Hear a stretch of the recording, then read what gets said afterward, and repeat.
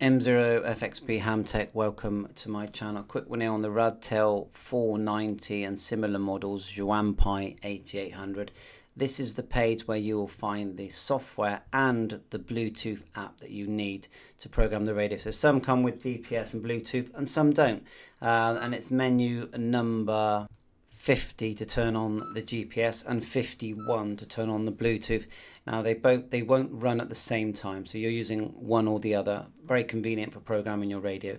GPS, once you've turned it on and you've got a lock that will show up at the top of your screen, you can see it there on the right hand side. Just push the left hand arrow a couple of times and you'll see all the information. So the link for the Bluetooth is just here. It says here RT490 6-band. That's your app there.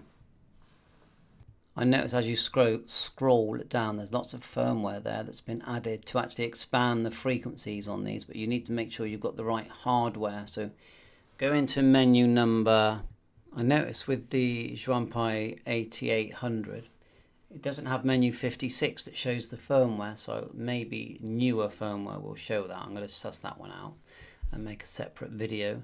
But in the other one I've got, which is the Radtel 470X, it's menu 56 to show you the firmware. So once you've established the firmware, then you can locate the software that you're going to require.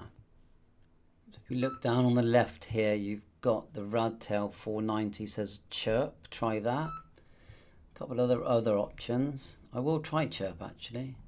But anyway, the main thing is you've got the big link from Radtel here for all their software, and the link here for the Bluetooth, which I will put a direct link into this video. Bye for now, 7-3.